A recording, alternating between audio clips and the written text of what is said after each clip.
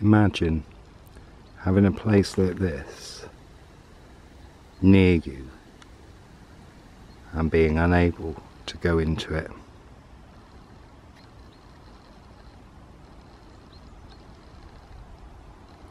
I really want to investigate that valley down there. You can see where it goes. Hello, buzzard.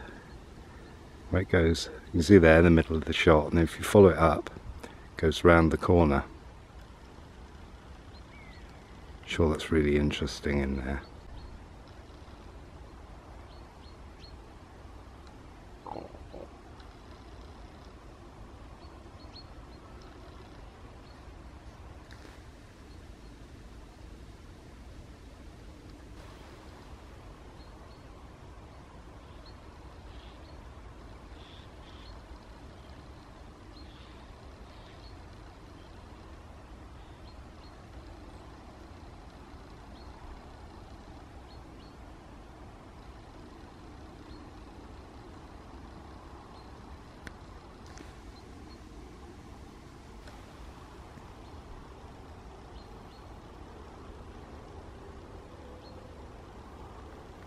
Well, hello. Thanks for joining me. Just wanted to talk about some things. Starting off in a beautiful place like this, we're going to head into a boring lane very soon. I mean, boring. But last year there was a big thing about BLM, Black Lives Matter. And I listened to some of the stuff that they were saying, and well, here's what used to happen to me, or happens to me, mostly used to. I would walk into a store looking for something that I was going to buy, because I'm not a thief, and I would notice the store detective. They'd be a bit close to me. And I noticed this because I'd go to one section, then I'd be looking for something else, and I noticed they followed me. And I thought, that's strange, he can't be wanting the same things as me, and it was always a man. Anyway, so what I used to do was, instead of feeling intimidated, I used to see them, spot them, and I would deliberately move towards them all the time. Wherever they went, I would move towards them, because it was just so funny. And they were, yeah, supposed to be keeping an eye on me. So best way to do that is if I follow them. And of course they didn't know what to do then. But I did think, well, it's really stupid, because while they're watching me, someone else is stealing stuff. So fine, follow me around and hopefully someone's going to steal stuff, because it'll serve you right for judging me by what I look like.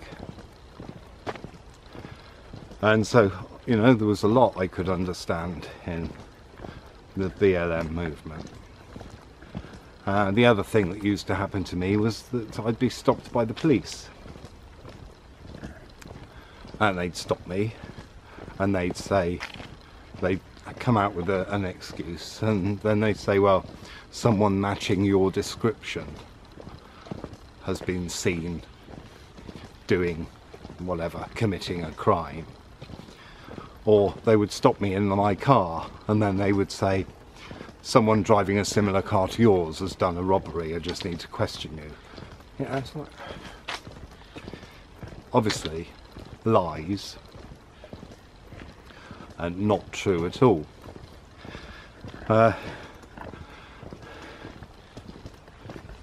See if I can get a good view in there. Yeah, look at that. And I can't go in there. See, can you notice that? There are no birds singing in there. That's not a good sign, is it?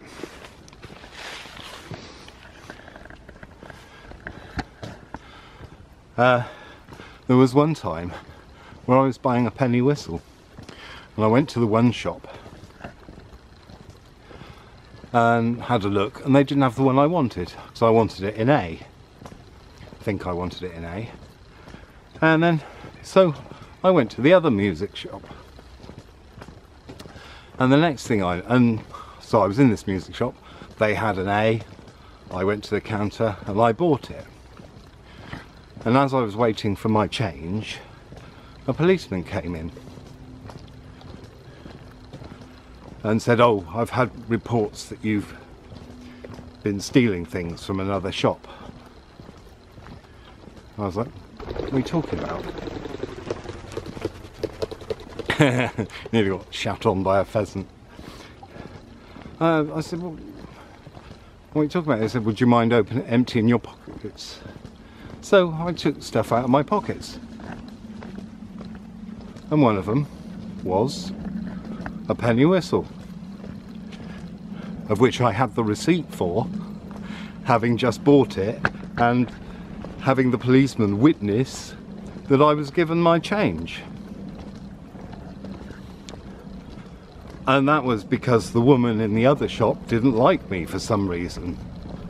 So instead of asking me when I left the shop or calling out and saying, oh, excuse me, yeah, if she'd really thought I'd stolen something, she didn't. She went and phoned the police. And they were like, well, they could see that there's nothing they could do because I had a blooming receipt for the thing that she said I'd stolen. Anyway, that used to happen a lot. I'd be blamed for stuff because of what I looked like. Be followed around because of what I look like. I think there may be other things involved here, but look at that, it looks so nice in there, doesn't it? But quiet, so deathly quiet.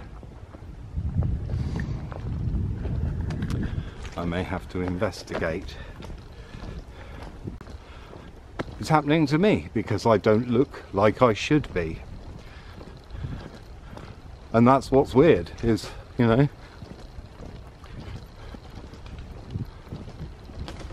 I happen to be looking different.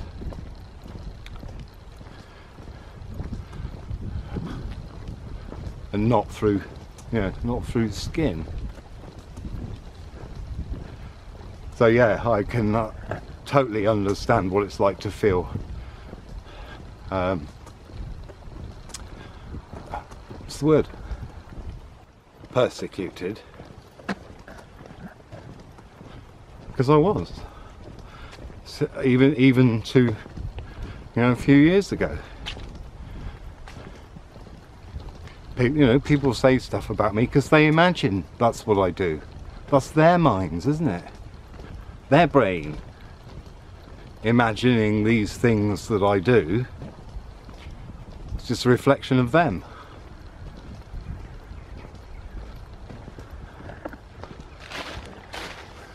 Let's have a look then, shall we? Shall us? See, that's why it's so quiet, because of them. But that's just that bit. This bit isn't, that's beaches, but there are some more further back. So tempting, isn't it, to just go in. But it is quite strange to be followed and there not be a reason why you should be followed. I mean, the story about the police following me in a boat once, that's already uploaded, so there's something, you can see that one. I'm not going to repeat myself. I try not to repeat myself. I hope it works.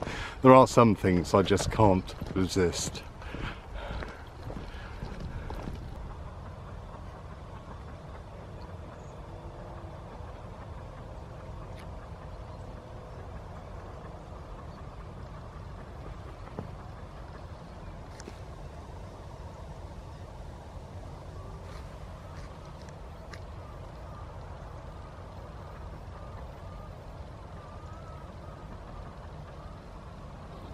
That's a lot of chickens. So while I'm dealing with that subject, I may as well talk about the GBLTI, whatever, Q. Sorry, that's not meant to sound dismissive. It's just like, I mean, I just view it as just another label to put people in, because that's what it is. And while we still have to have things like that, we're stopping some kind of flow.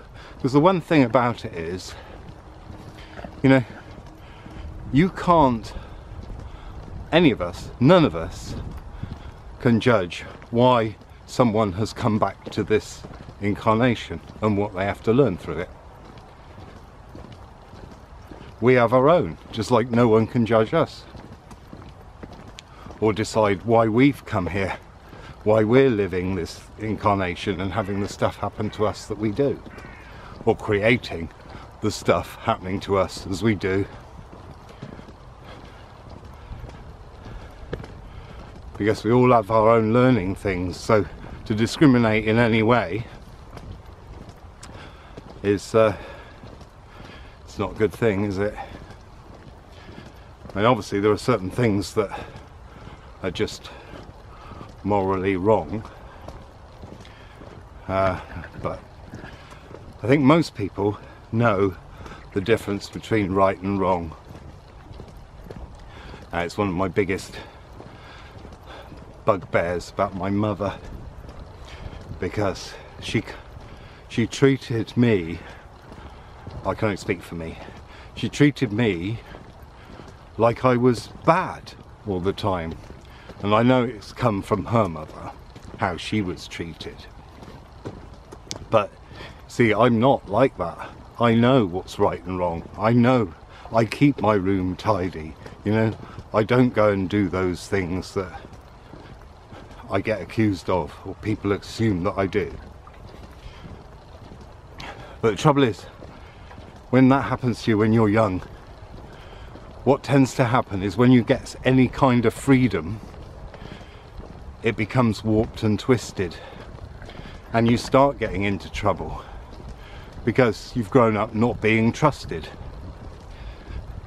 you know, or not being trusted and not being seen as who you are, being seen as this thing in someone else's mind with an idea of who you are. And the most crucial thing for any child is that their parent loves them and it encourages them to be themselves. That's what we need.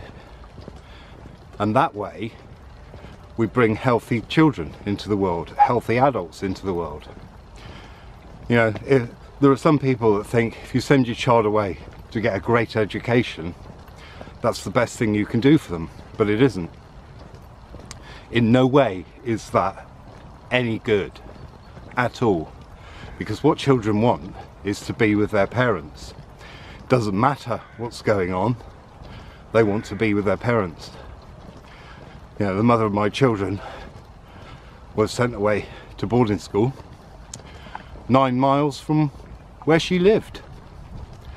She had to stay there. She didn't go to get home. She didn't wasn't allowed to go home at night. 9 miles. Her brother ran away from the school. It's like, why do this? Why have children if you're going to send them away?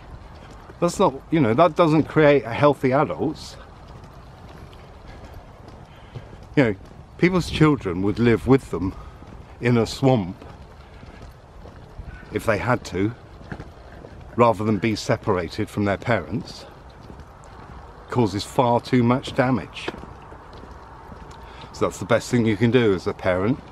Love your children and encourage them to do all those things that they do, not those things that you think they should do or you want them to do.